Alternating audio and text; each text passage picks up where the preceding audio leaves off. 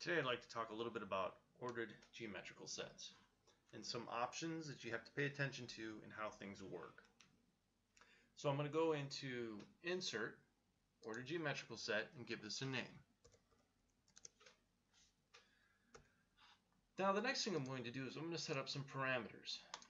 So I'll go into Tools, Formula, and I'm going to create a new parameter, and it asks me a question. And this question is, do I want that parameter to show up in the ordered geometrical set? If I select yes, it's going to put that parameter in there for me. And now I can make this whatever I need this to be.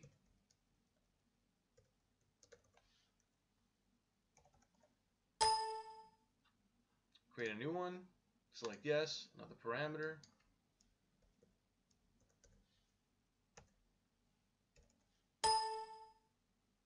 New parameter, yes.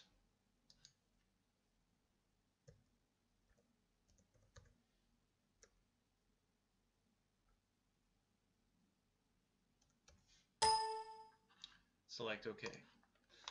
Now, the next thing I want to start doing is, again, I'm using my ordered geometrical set as a special collection tool.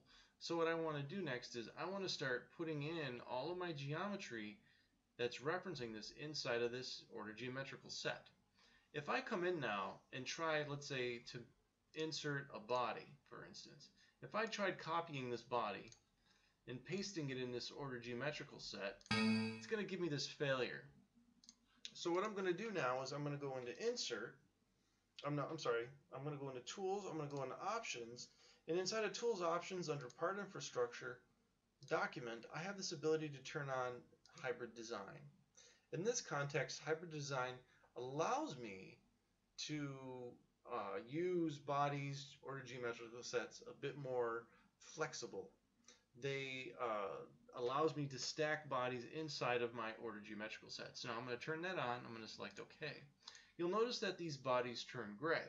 If I copy this and try to paste it in here now, you'll see I still get the same error. If I insert a new body at this point, you'll notice that it's green. So this is telling me this is now usable here to put inside of that ordered geometrical set. These are the classic non-hybrid bodies. This is a new hybrid body type, so I can put these inside of an ordered geometrical set. That's why that enable hybrid design needs to be turned on in order to do this. Now when I create a sketch, you'll notice the sketch goes into that body. I can now create my sketch and constrain it. So this is going to be equal to the width.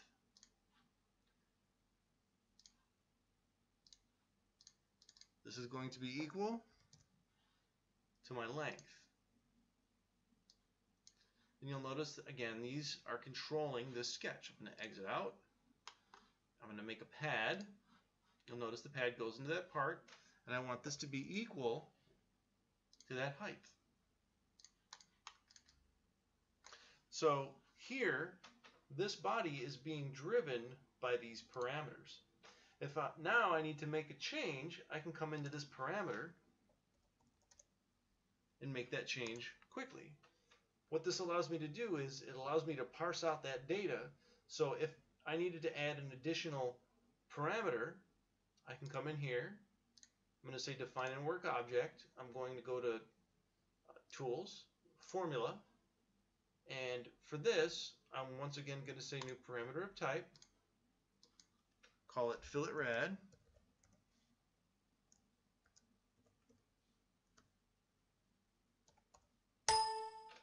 Select OK.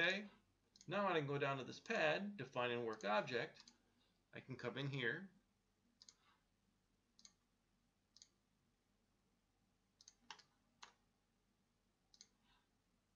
And for this, I'm going to say equal enter. That, select OK. And once again, I'm going to come in here. I'm going to right mouse click. I'm going to say Define and Work Object, Tools, Formula. This time I don't want a length. I want an angle. I'm going to add a draft. So I'll say New Parameter of Type. Yes.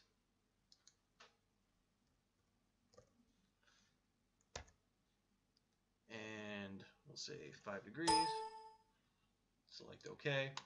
Now you may give this all these unique names, as in appending the name with like boss height, boss width, boss length, boss rad, and have a specific name for each one of these features for those parameters. That way, if you have to create multiple features, which I'm sure you will, you can now manage each feature within its own specific geometrical set, ordered geometrical set. So now I want to come into pad, I'm going to define a work object, and there's the fillet. Okay, I don't want to do anything to that fillet, so if I come in here and do my draft,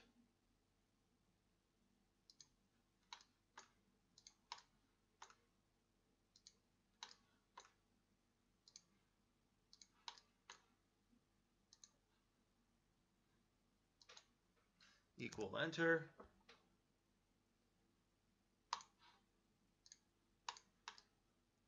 come in here, go back down to my fillet, define a work object. Now I'm going to change my draft, let's say to 3 degrees, you'll see that updates. That overlay that you saw there is just a slight little error that I'm having on my system. I don't have a service pack loaded up to sort of correct that, so it's displaying the last element that you had as far as in work object, so it looks a little confusing, but just muscle through and it'll be just fine. The system knows what's going on, it's just a display issue on my machine. So if I needed to, I can come in here, change my rad, and those radius changes. And I can do the same thing once again, take that, and I want to create equal, enter.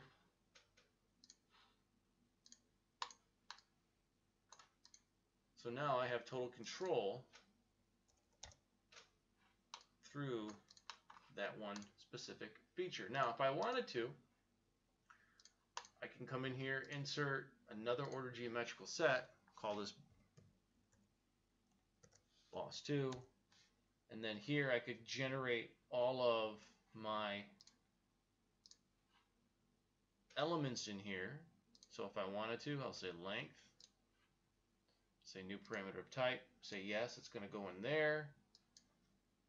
So we'll call this one boss 2. It's already got the name in there.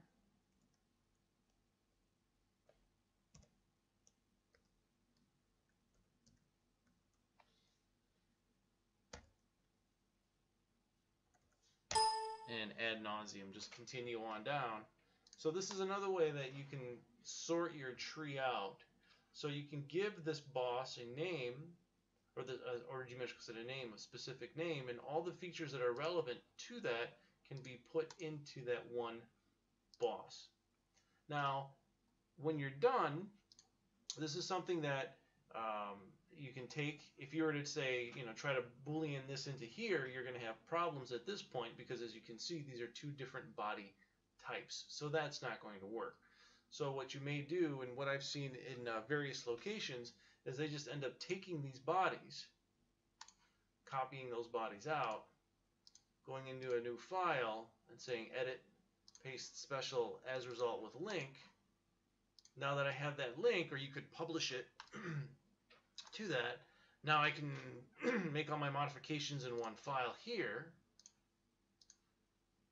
I can do what I need to in this file, and then this is just a simple working file, and then I can do all my final booleans, adds, removes inside of a final working file. So what I've seen done in a lot of places is they like to separate all of their cavities out into separate files, because their cavities, they may have 200, 300, 400 cavities in one file, and it becomes very difficult and slow to do all of the math in the one file. So they'll create everything in one file, and they'll copy those bodies out like this, dump them into a separate file, and then do all of the appropriate booleans there and send the part off for manufacturing and machining.